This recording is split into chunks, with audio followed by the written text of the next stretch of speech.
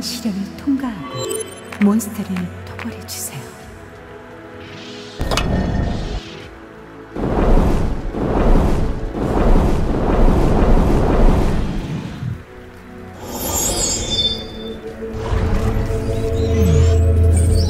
신전에는 총 6가지 시련이 있습니다. 단상에 코인을 끼워서 시련을 도전해주세요.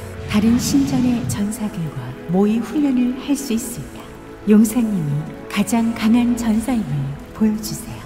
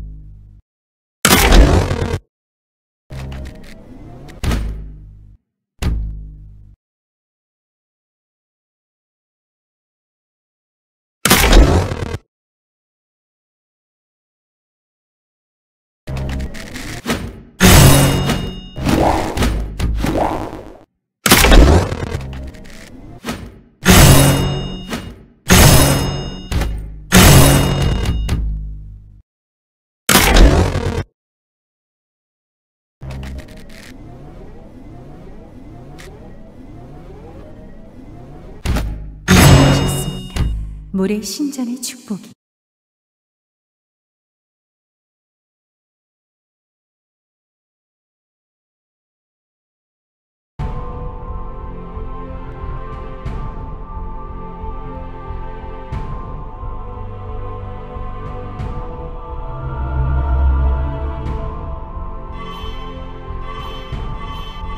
어서오세요. 선택받은 용사여, 정면에 떠있는 장갑을 잡으세요. 왼손 쥐는 활을 소환할 수 있습니다. 오른손 앞에 있는 활이 잘하셨습니다. 이제 신전으로 이동하겠습니다.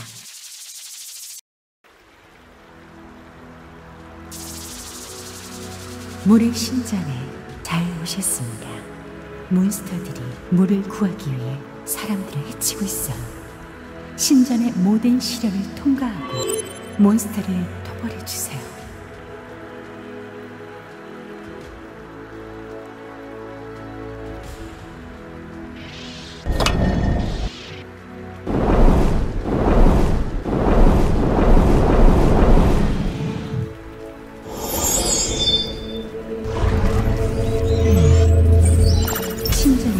총 6가지 시련이 있습니다. 단상에 코인을 끼워서 시련에 도전해 주세요. 부디 몬스터를 토벌하여 우리 모두를 지켜주세요.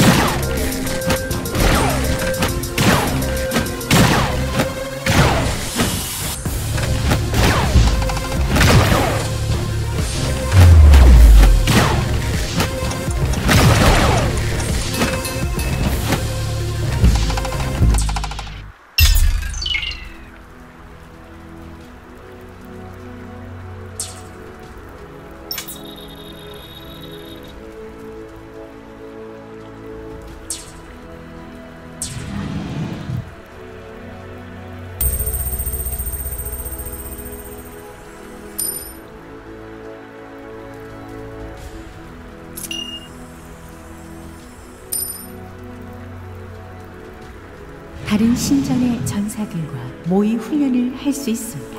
용사님이 가장 강한 전사임을 보여주세요.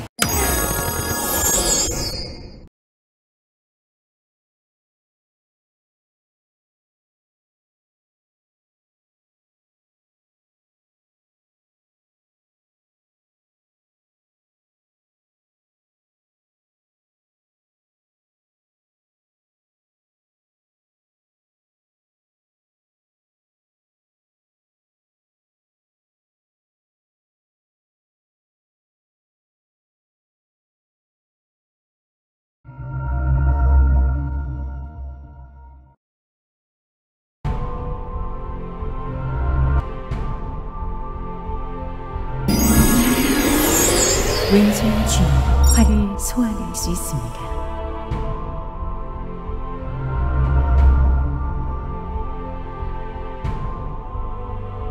If you're hit the target, well done. Now let's go to the shrine.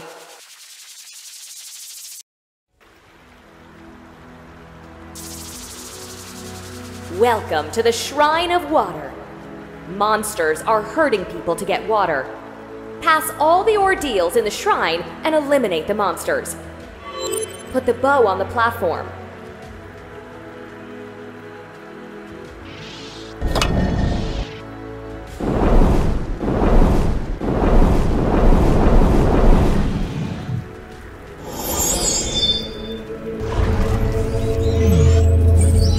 There are a total of 6 ordeals in the shrine. Insert a coin on the platform to challenge the ordeal. Please, you can simulate training with the warriors of other shrines. Show that you are the strongest warrior.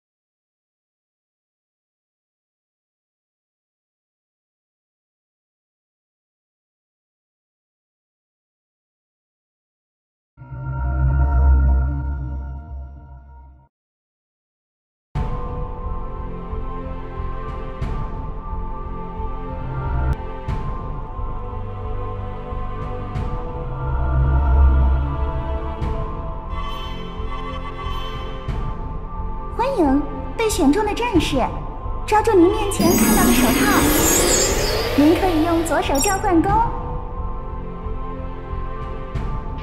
如果您用右手击中您面前，做得好。现在我们去神社。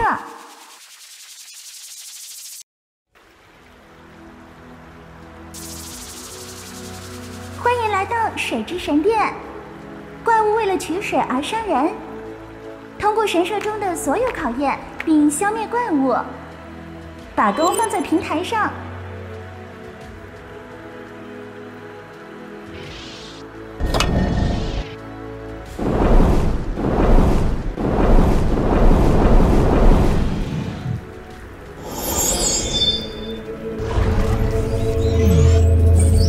神社一共有6个磨难，在平台上投入1枚硬币来挑战考验，请通过消灭怪物来拯救我们所有人。